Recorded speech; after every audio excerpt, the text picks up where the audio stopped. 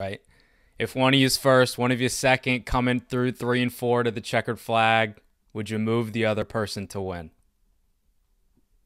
Uh, That's what Parker does. Parker's yeah, no, absolutely. If we could be in that situation, we're gonna race each other just as hard as we'd race anybody else, and Mhm. that's on the team, owner aspect of it, that's all Chris Larson would ask of us.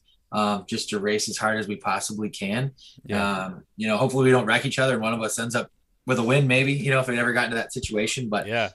no, Jess is just as competitive as anybody. I've seen her, rough people up after the checkered, spin people out when they did her dirty. So, I think we'll race just as hard as we can. We'll work together up to that point to try to get both trucks fast, and then all bets are off. It's a good thing we have some spare bedrooms in our house.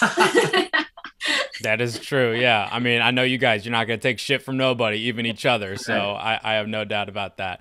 Well, guys, this has been really fun. I thank you for your time. I know you're busy. So best of luck this upcoming week at Bristol in the truck, and Stewart, you in the cup car as well. And hopefully you won't be using those spare bedrooms, but I don't know. Part of me really wants to see Jess just spin you out, Stewart. That's just me. I don't know. Thanks, guys. I'm sure you're not the only one. Yeah, that's right.